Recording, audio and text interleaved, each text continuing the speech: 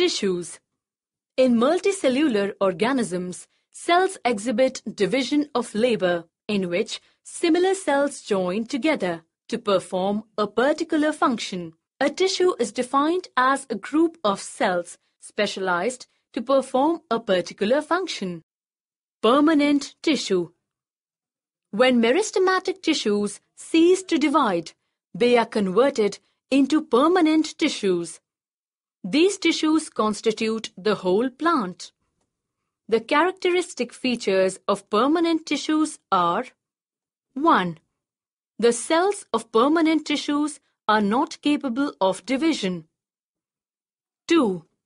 Cytoplasm is very less. Nucleus, if present, is small. 3. Cells are of variable sizes and have thin or thick walls.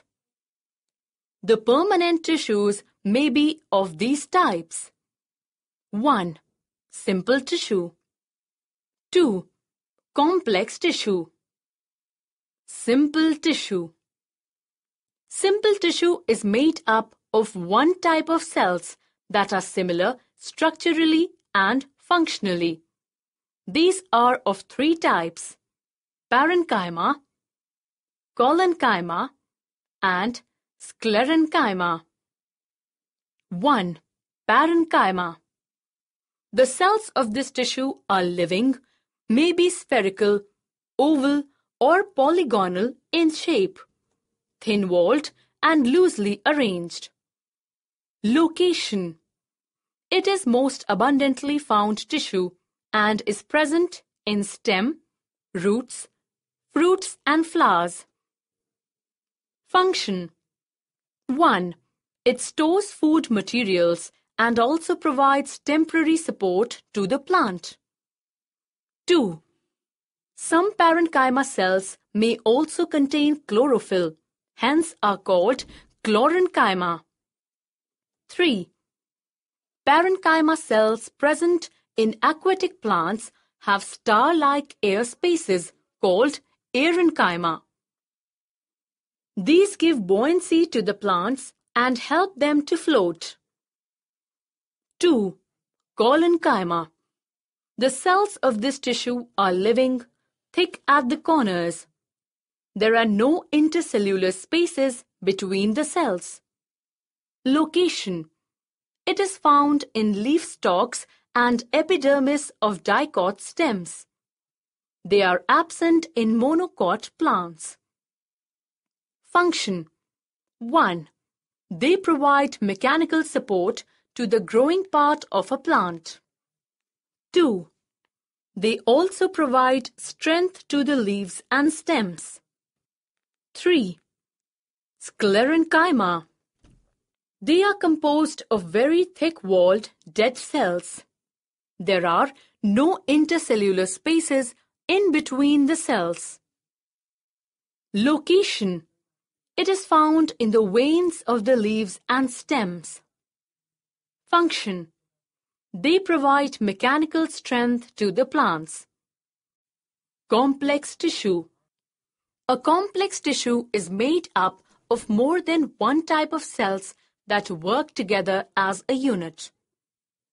This is a complex tissue which helps in the transportation of water, minerals, and food to the different parts of a plant body. They are of two types, xylem and phloem, collectively called vascular bundles. Xylem and phloem are conducting tissues that make up the vascular system of the plants. 1. Xylem. Xylem is made up of different types of thick-walled tubular cells, xylem vessels, tube-like structures joined end to end with thickening on their walls. Tracheids, elongated, narrow, dead cells. Xylem parenchyma, living cells, and xylem fibers, long cells with thick walls and narrow cavities. Location. It is present from the root to the tip of a plant. Function. These tissues transport water and minerals absorbed by the roots to the leaves where synthesis of food takes place. 2. Phloem. These are thin-walled tubular cells made up of sieve tubes, elongated living cells with perforated cross walls. Companion cells. Thin-walled living cells attached literally to the sieve tubes. Phloem parenchyma.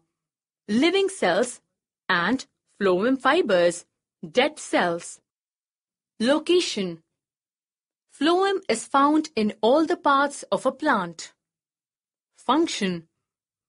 Phloem helps in transportation of prepared food from the leaf to the other parts of the plant. Activity. Take a balsam plant and put it in a pot containing red-colored saffron in solution for few hours. See the color of stem and see the different tissues. You will find some tissues taking red color. Identify these tissues with the help of your teacher. You will find the xylem cell containing red color. This shows that absorption of water takes place through xylem.